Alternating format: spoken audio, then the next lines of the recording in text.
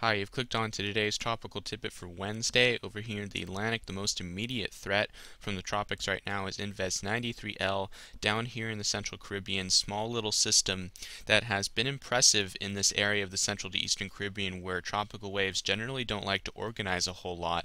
But this system has looked pretty nice since the last day or two. You can see there is a consolidated area of convection over what is a well-defined mid-level circulation, but it hasn't worked its way down to the surface just yet, and we're still stuck with an open surface trough here, and the pressures aren't really falling that much with this. If we look at a buoy that's right here near the circulation, the pressures really haven't done a whole lot over the last several hours since yesterday and are rather steady way up near 1012 millibars, and that's not boding well for this getting its act together, but it's just now passing the 75 west marker that I talked about. Once it gets out of this area and air starts piling up more in this area, it may have more of a chance to get going.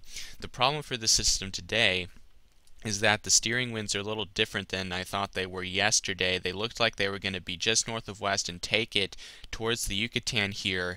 Today they look a little bit more bent towards the west-southwest here. You can see the flow right in here ahead of the system would tend to bring this down towards Honduras and Nicaragua. An odd track given, but it is something that could take this into land quicker, which in some sense is good news because it wouldn't allow it to develop very fast, because if it got in here it would have more time over water to be more of an issue. And we can see that the steering currents here are actually showing that from CIMSS. Here's our system, 93L, and you can see that the lines bend a little bit west-southwest here towards Honduras and Nicaragua. If we go up to the deeper steering layer, the currents are still just north of west here, which could bring it more over water. If it were to develop rapidly, it would be steered more by these deeper steering currents and get over water, perhaps more towards Belize eventually. But chances are it's not going to develop rapidly over the next 24 hours, and if it was going to develop rapidly, it would be in here. But to get here would be hard, given that we have this currents trying to force it south into Central America more quickly. And thus this may be something that these folks in here have to watch more. Belize should keep an eye on it as well, but this is coming in farther south than we thought it was yesterday, or where I thought it was yesterday. But it is trying to wind up here, and if pressures start falling, we could see a tropical depression or storm in this area before it tries to run into land or scrape the coast in here. So it's something for these folks to keep an eye on. It will be a rain producer if nothing else, and we can see that it's trying to wind up in here. The models had dropped it and left it for dead, but it is showing signs of wanting to make some noise here, so we will be keeping a close eye on this. These are the models on it.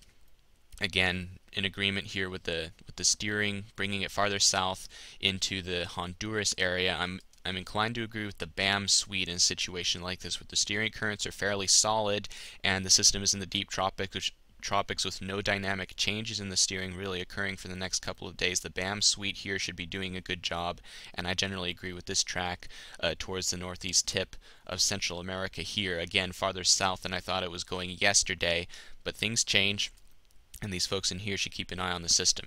The other thing that we are watching closely out here is this large spin of circulation out here in the eastern Atlantic. This is our tropical wave that we talked about that came off of Africa yesterday. And again, we have one of these large broad circulations that has a lot of dry air, Saharan air layer wrapping into it out of the north, and will keep the convection down with this as it comes farther west. And again, this isn't going to die. What this is going to do is past 50 west, the waters get a lot, turn on the sea surface temperatures. It's warm enough water to support a tropical cyclone, but it's cooler than where it is over here. It starts to get really warm here west of 50 west, and just like we had with Dawn, with Emily, with 93L, with all these big waves that came off, they're going to wait to flare up until they get past 50 west, and once it gets in here, we could see some development begin with this as it starts to moisten up the environment. And we do have a lot of models starting to agree that this will develop and be some kind of a threat in this area of the world down the road here. Just to line out the model support, we have the GFS by day 8 has a hurricane in the Bahamas. We have the European, a weaker storm, but a storm east of Florida in 10 days that will likely make landfall, given again this ridge here. Notice how flat the flow is to the north. This would likely be a landfalling storm right into the southeast coast if this were to come true. We have the Canadian day 10, shows a hurricane making landfall in southeast Florida. And we have the UK Met out to day 6, which is as far as it goes, showing the system developing here, 2 closed isobars just northwest of Puerto Rico by this time, and it's moving in this general direction towards the Bahamas. There is a shred of good news in the model world in that the NAIFS ensemble mean is about the only model I can find here that shows recurvature of this system out to sea here.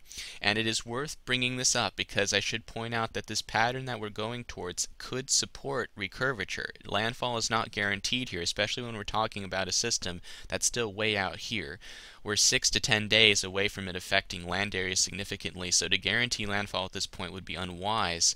It could also do this, and it would be nice to see it if it did this, hopefully avoiding Bermuda if it did so. But this pattern does favor landfalls more than recurvatures, and this pattern that we've been talking about is a dangerous one, and this is something that we're going to have to watch very closely over the next several days.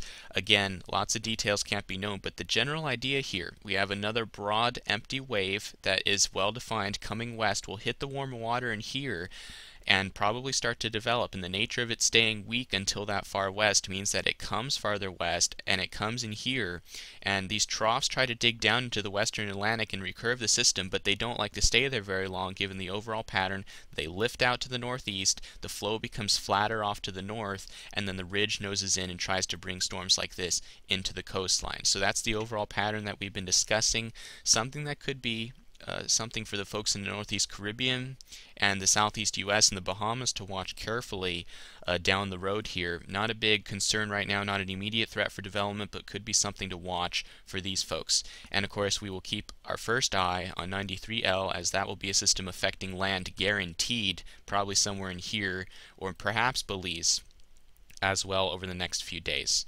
Alright, that's it for today. Thanks for watching.